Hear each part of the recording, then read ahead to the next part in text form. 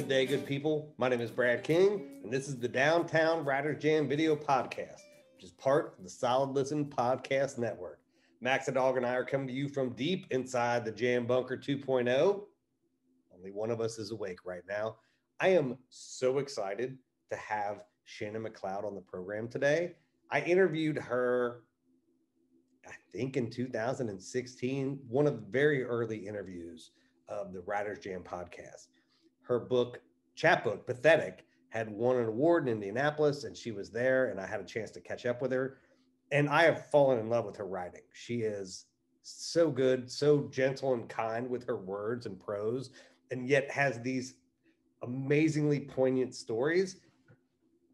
I told her today, like, I feel like her like weird writer uncle, because it's just so much fun to have seen her journey over the last 5 or 6 years. And her book Whimsy is out now, and getting this book out has been an ordeal that writers sometimes have to go through. She's the author of Whimsy. Long Day Press has it out right now, so you should go order it, read it. It's fantastic.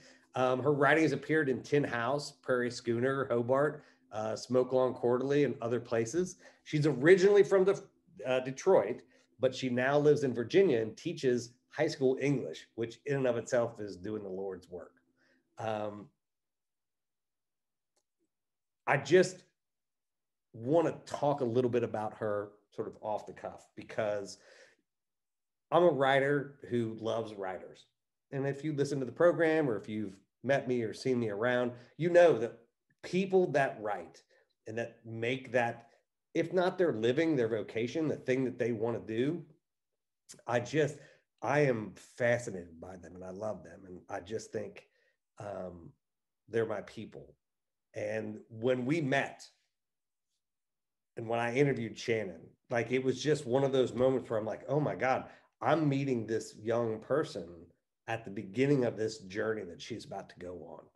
And, you know, I don't want to be weird about it, but like, I knew before she knew, right? Like, I knew, oh, this is in her soul. This is a thing that she's going to do forever. And she let me read a very, very early version of Whimsy, the book that's out now. And I fell in love with the writing. Like, I love Pathetic, her chapbook, but Whimsy was the moment when I was like, oh my God, this young writer has not only figured out the question that she wants to answer in this book, but also the voice that she wants to answer that question in. And that is such an amazing, monumental thing to do. It takes so many writers. It takes all of us so many years to figure those things out. What am I trying to answer? What am I trying to say? Like, am I being authentic with myself? And here was this little tiny person who was very quiet, and like, interviewing her, I had to keep telling her, like, lean into the microphone. You have, like, nobody can hear you. You have to do this. But who had written this amazing thing. And I just thought, like, yeah, like, I'm going to hype this person forever, because she has a thing that I don't have, right? Like, she has a thing where she has just nailed that. And it doesn't mean that she's going to nail it for everything. And like everybody else, when you make it a career, like, it's work and it's hard work. But to figure that out so early, holy shit. Like, I was in. So I will always be a Shannon McLeod fan. And I will be the sort of weird literary uncle that's just in the back, like, oh my God, that's great. And I think that you guys will too. When you read this book, when you hear her talk about it, like when you track down her writing, she's just fantastic. Before we get to that, we got a couple things that we're going to cover. We do the Downtown Writer Jam podcast every Wednesday. You can listen to that wherever you listen to podcasts, on Apple, Stitcher, Amazon, all those places. 2 things you can do to help us out: leave us a review wherever you listen to podcasts, tell your friends about us. The podcast series comes out whenever we get around to talking to folks. Right now, we're doing it every couple of weeks, but we'll get to that when we get to it.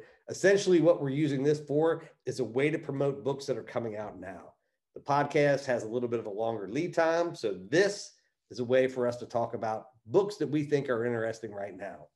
If you are really interested in buying the books of the people you hear on this show or the podcast, which you should be, head on over to thewritersjam.com, click on our bookshop link, and you'll be able to buy all those books.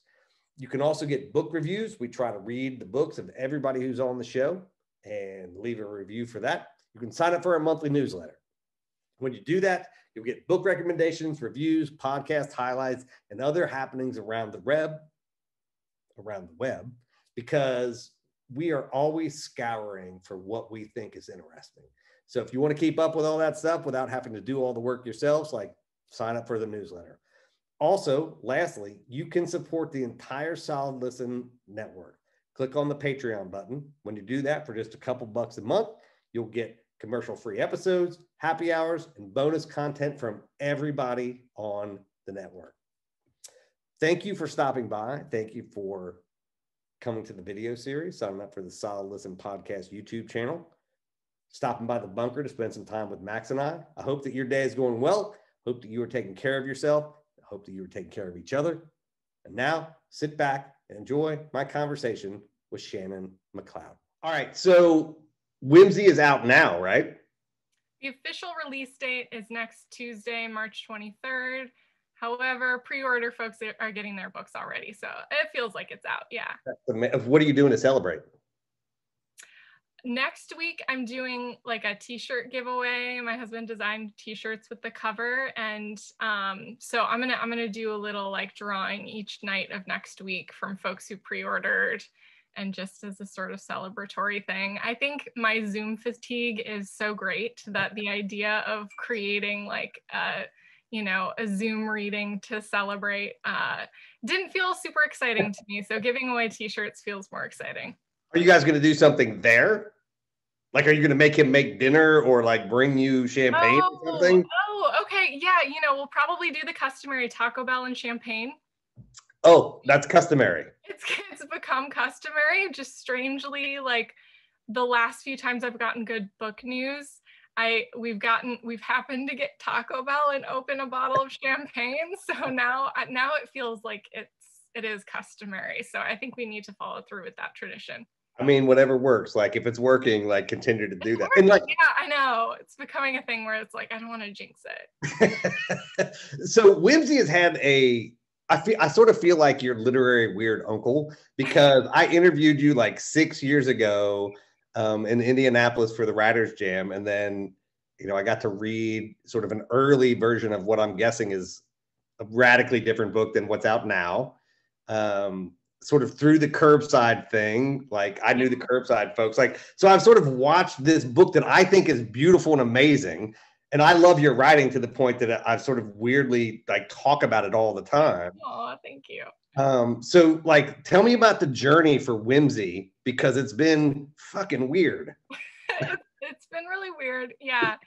And I mean, the strange and beautiful thing about it is that like now that it is out, the people like you who have been there with me, like supporting me along the way, or who have read it or given me input or helped me along the way, like have been really awesome cheerleaders.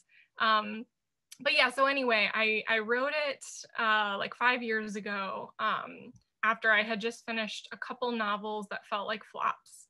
And I decided I wanted to do a novel and stories to kind of like double dip. Like, okay, if this novel doesn't work out, maybe I'll get a few good short stories out of it. So I started with a couple stories and then started thinking about more of the narrative arc. It didn't ultimately become something that really feels like a novella in stories, even though that's what I wanted to call it. Because by, I think, the second half, like it really has more force and makes more sense, all as one novella. So anyway, that was the writing of the manuscript. And then a couple years after I started writing it, I submitted it to a few small presses and contests, and Curbside Splendor had a novella contest, which of course not a lot of publishers take novellas or publish novellas. So that was a huge thrill when I got a call from Tim Kinsella, who was the judge, and was like, I picked your manuscript. And I got this call, I think the day after I had gotten MFA rejections. So there's also a strange parallel with me and like MFA rejections too, because I've submitted 2 rounds of MFA applications, and both times, like right after the rejection, I'll like get good book news. So it was going to come out from Curbside Splendor. It was supposed to be 2019. I believe spring of 2019 was supposed to be the publication date. But fall of 2018, the owner of Curbside Splendor just kind of started ghosting me and wouldn't give me a contract. And I started talking to other authors from the press, and red flags started popping up. And then I finally got an email back that said, we will be on an indefinite hiatus. So I read between the lines that it was pretty clear, the message between the lines, but that it wasn't coming out with them. But that must have sucked. It really, really did. Yeah. It was also pretty embarrassing because, you know, like friends and family members who don't really get writing, like they knew that I had been writing stuff and spending a lot of my time writing for many years. And I'm like, ooh, I'm gonna have a book. And it felt like a long time, even though it wasn't really in the long term. But yeah, to announce that my book was coming out and then to say, just kidding, it's not really coming out. It was pretty devastating, and it was pretty embarrassing as well.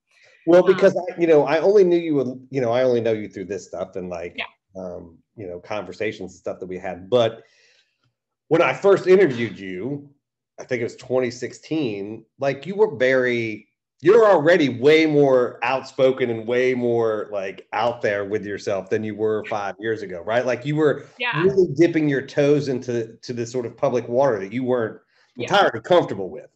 Mm-hmm. And so having that be your first experience had to just be like, are you fucking kidding me? Like, this is how am I going to do this, guys? Right.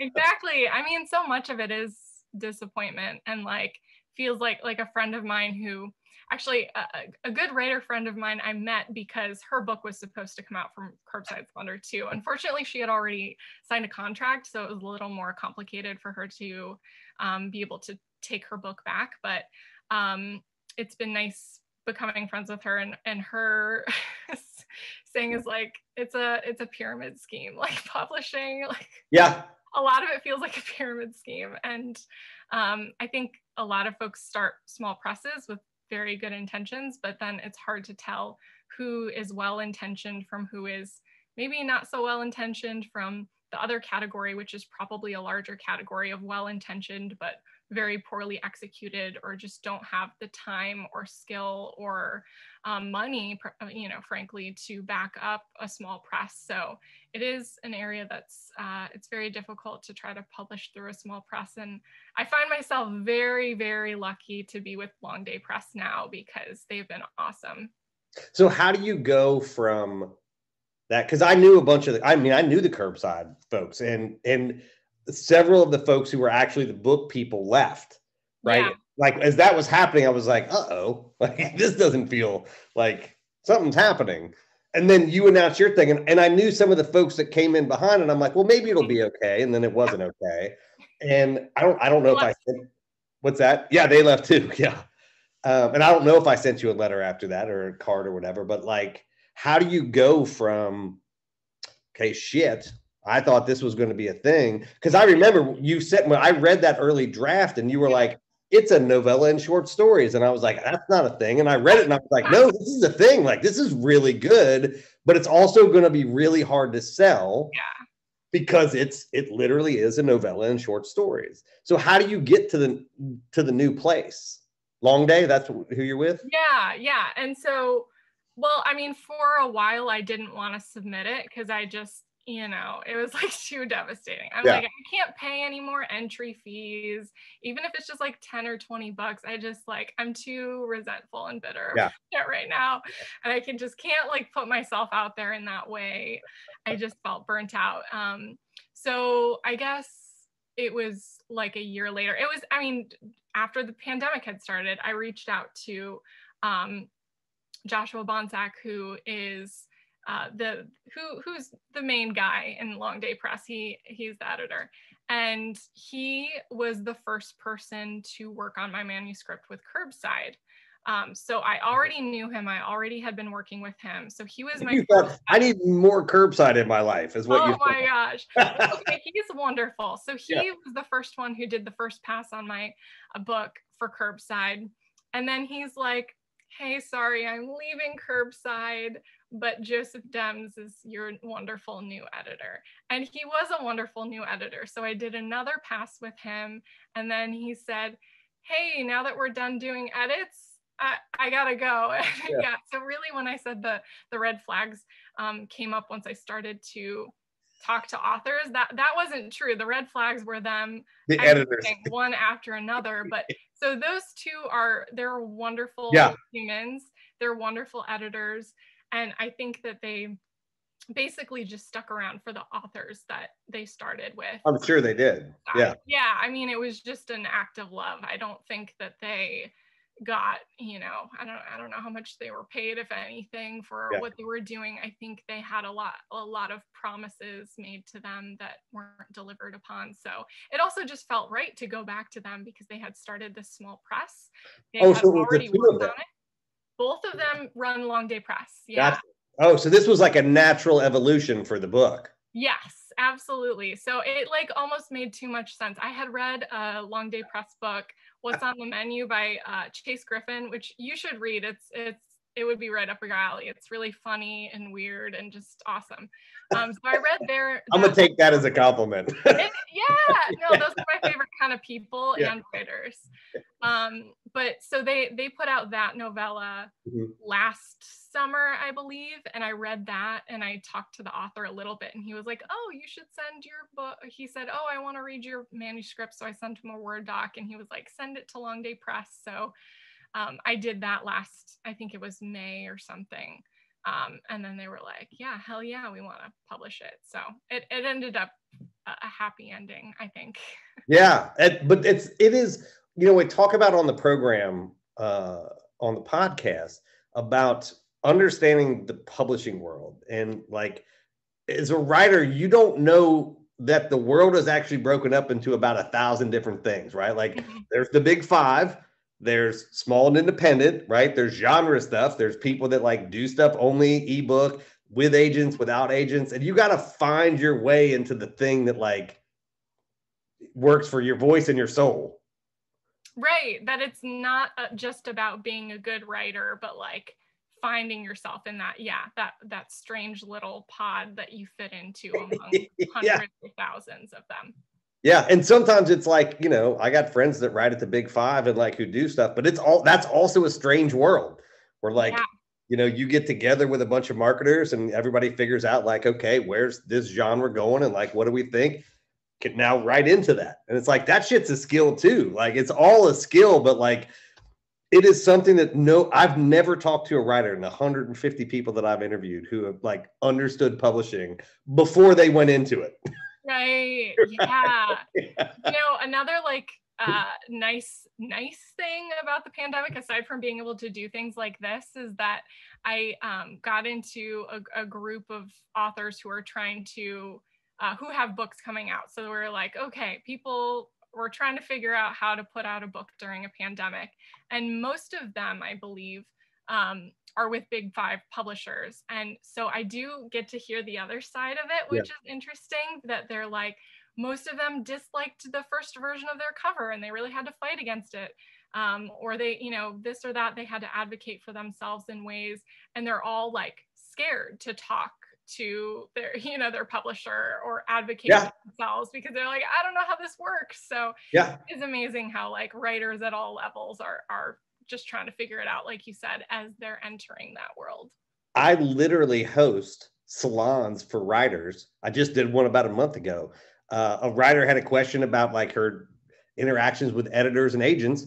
So I gathered a bunch of people together and I said, I'm only bringing authors together and we're going to have a beer and we're going to answer all her questions. And at the end, she was like, I had no idea this is how this worked. I'm like, yeah, they don't want us to know this stuff.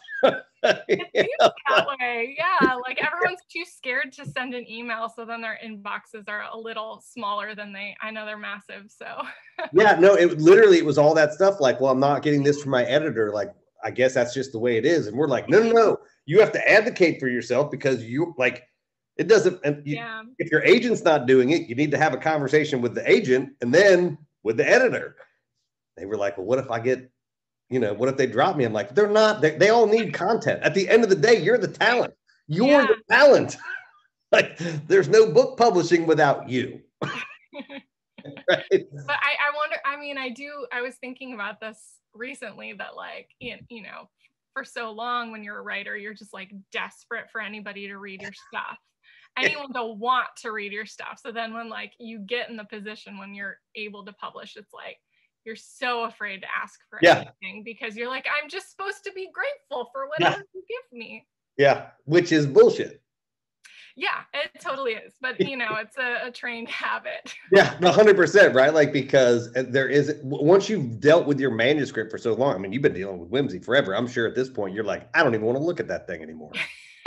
Right? Like, by the time a book comes out and an author goes on a tour and they're like, I don't ever want to think about this book ever again. I thought that would be my feeling, but it wasn't.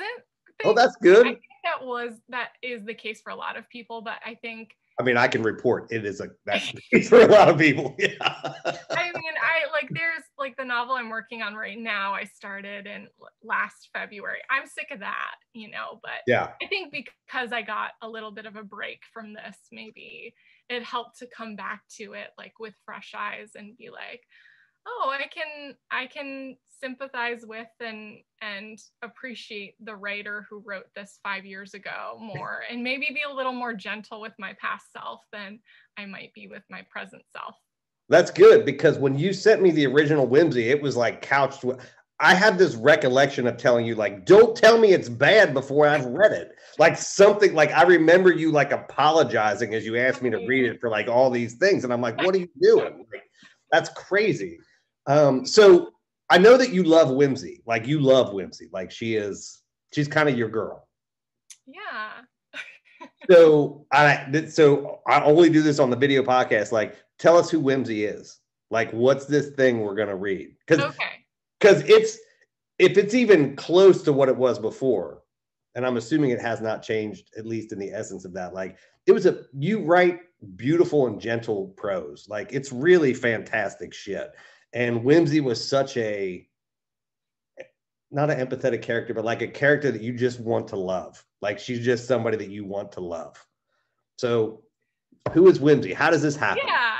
I mean, that's really interesting because that you say like you want to love, because I also remember you using the word unlikable for her too. And I anticipated and still anticipate that some readers will love her and identify with her, and I think some who also identify with her maybe will be repulsed by that, in that like they're seeing parts of themselves that they don't want to see, or seeing that like unlikable thing. So, and I like, to be clear, I like unlikable characters like that because they tend to be human, right? They tend to give us a sort of a picture of the world. And I know for women writing women characters, like, unlikable has a thing, right? Like, that is not what I meant by that. It was like, oh, you allowed her to be a woman and not to be the manic pixie dream of whatever, right?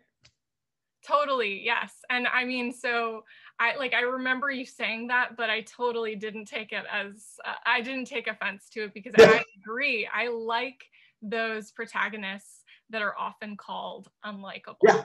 So to backtrack, Whimsy is the name of the protagonist and also the name of the book. And she is a character who's about in her mid-20s, and she's a new teacher of middle school students. And she's grappling with the trauma of an accident that happened in college. So she was in a car accident with her roommate that leaves her with a lot of injuries and some scarring, and her roommate dies in the accident. So the majority of the storyline takes place when she's older and she meets this journalist who's doing a human interest piece about her accident and the subsequent experiences. So she falls in love with the journalist.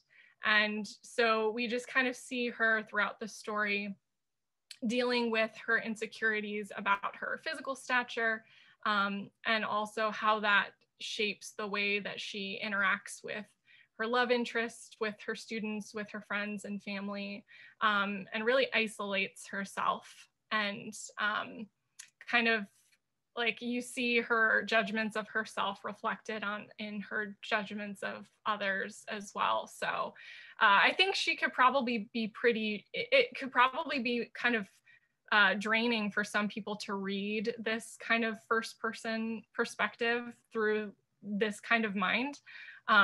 For me, I like stories like that because it feels comforting, because I am similarly neurotic.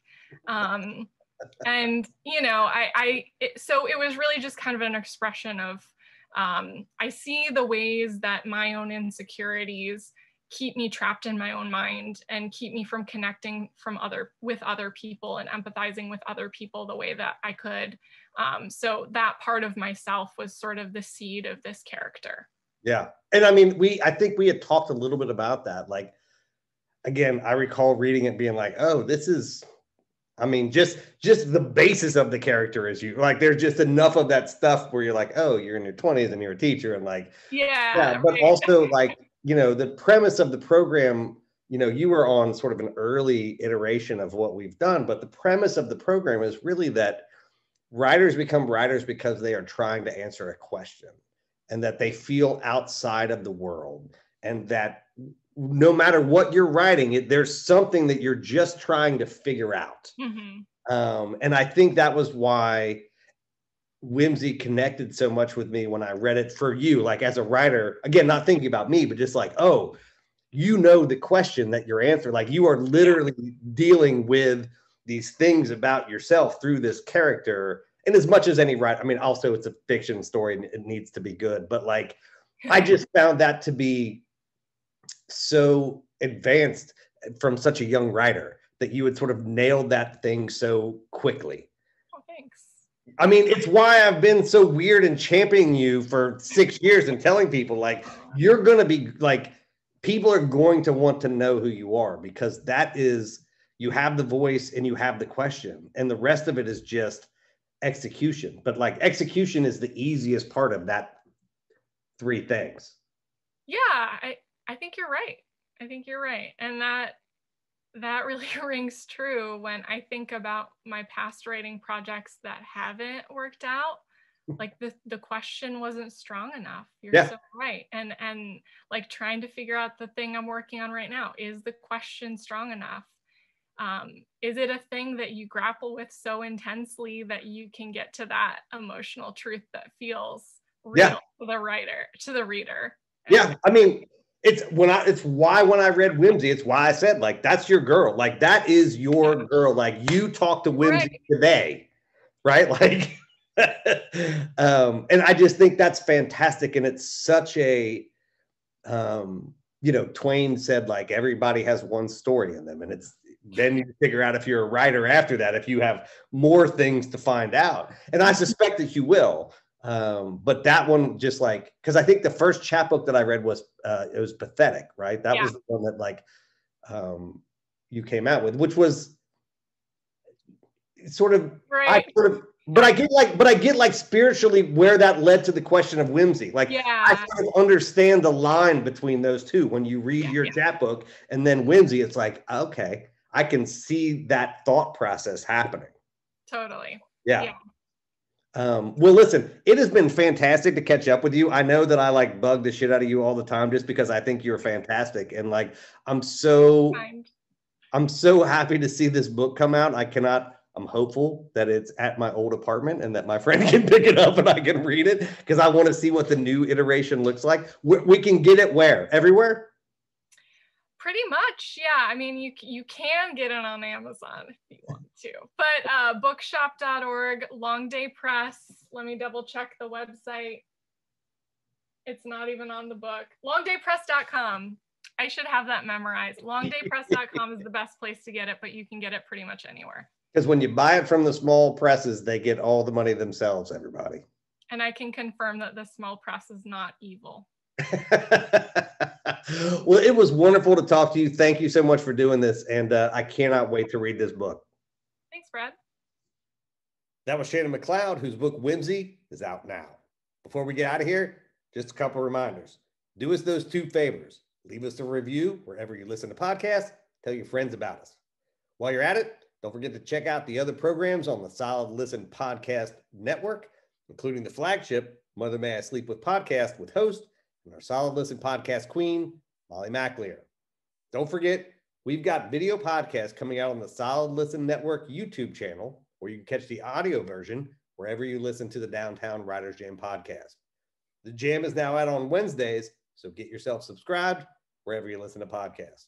Remember, you can always catch us on Twitter and Instagram at The Writers Jam.